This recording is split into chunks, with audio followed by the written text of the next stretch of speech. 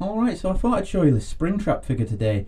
Now, I've made quite a few Springtraps and I've shown you little bits of ones before in videos, and as you can, if you've seen the other videos, you'll know this one actually looks quite different. Now, what I'd normally done for Springtrap was actually use a motorbike helmet. Like at first I used the LEGO motorbike helmet and then I used the spaceman helmet, and I would build up on that, whereas with this one I actually did it all freehand over a normal LEGO head. Now, I was actually surprised with how well it turned out. I think this one looks better than the others, but apart from one time I got the space helmet. No, it was the motorbike helmet. I did a motorbike Bonnie and I did a motorbike helmet Springtrap as well. Like, I used the same technique for both of them and it actually turned out really well. But then the next time I did it, it didn't look the same. Like, it's one of them things that's really hard to get the same each time, especially when you do it from the ground up. So I'm going to keep practicing with this method of making it because, like I said, I think this one turned out pretty well.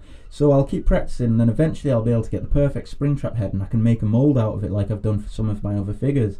In case you haven't seen my other videos, basically I've got a Foxy, a Toy Bonnie and a Freddy.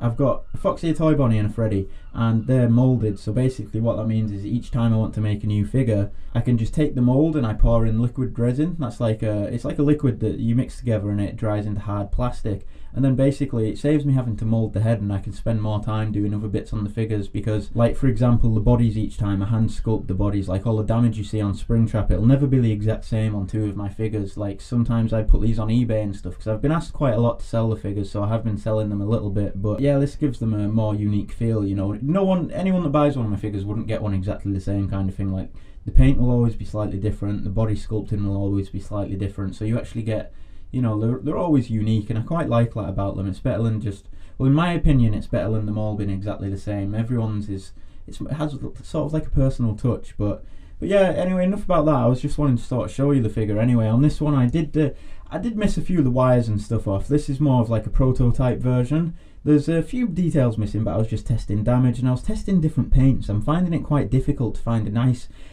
not a yellow, because they're not really yellow alley, but they're sort of like an off yellow colour. The golden Freddy and Springtrap especially is very like, it's like very faded yellow and stuff. So I've just been trying to get the colour right, because obviously that's something I want to get right when I make more of them. I don't want them to all be different colours because that would just be a bit strange. So I've just been testing a few different paints to try them out, but the silver I used on this one it's a bit bright. You can see that it's a bit bright, but it still looks pretty good. But where the ear's damaged and a few of the damaged bits on the body and stuff, I should probably put a few wires and things. I would sculpt them on with green stuff and then paint over them. Now you can see on this figure actually it's quite similar to the way I did the Foxy figure with the feet. Like basically you just saw the foot off and then you put the skeleton leg inside. I'm going to make a video to show you all how to do that at some point. I'm going to actually make a few tutorial videos soon showing you how to make some of the Five Nights at Freddy's figures like the most easy way possible, so you can make your own at home, because it is actually pretty fun to do. It's really enjoyable, especially when sometimes they don't turn out so great and they do take practice, but when you get one you're happy with, it's, you know, you feel really pleased with the work, you know.